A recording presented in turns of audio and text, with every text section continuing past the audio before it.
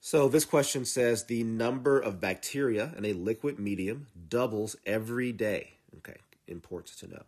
There are 44,000 bacteria in the liquid medium at the start of an observation. Okay, so that means the next day it'll be 88,000, the next day 88,000 times 2, and then times 2. Like each day it doubles based upon what we've read so far. Which represents the number of bacteria Y in the liquid medium T days after the start of the observation? Well, we know at T equals 0 days, right, at the very start, there should be 44,000 bacteria. And we know because it doubles every day, so at T equals 1 day, it should be double 44,000, which the math is pretty simple for. It would just be 88,000.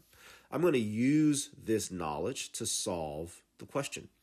So for instance, for choice A, if T were 0, that would make this whole thing equal to 1. 1 half times 1 is not 44,000, so that's gone. If T were equal to 0 here, this whole thing would be 1. 2 times 1 is 2, so that's gone, right? We want 44,000 to be the answer when T equals 0.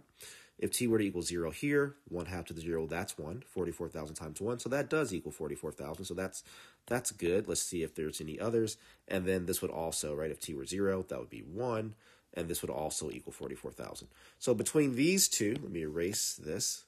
We know that C and D work out well for us. Well, how about when T equals 1? Right, so when T equals 1, we expect 88,000. So here, if T were 1, 1 half to the 1 power is 1 half. 1 half times 44,000 is equal to 22,000. But we wanted it to equal 88,000, so that's why C is gone.